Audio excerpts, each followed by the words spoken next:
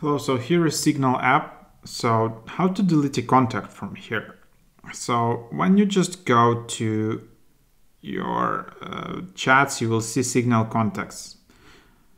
And basically, how are you adding people here? You just give access to your contacts on iOS or device. So I'm just showing you Signal app on iOS. And you just need to delete your contact from iPhone, and only then you will be able to delete it from Signal. So if I just go to specific contact, just here and in the in the iPhone, so I just can go to the contact itself, tap edit in top right, and in the bottom I will be able to delete a contact. And after that, it will be deleted also from Signal. So that's the only way.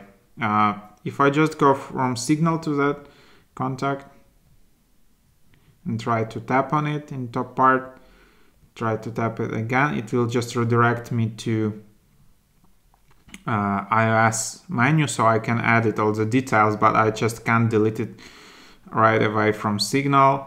So that's that. Hope it was helpful.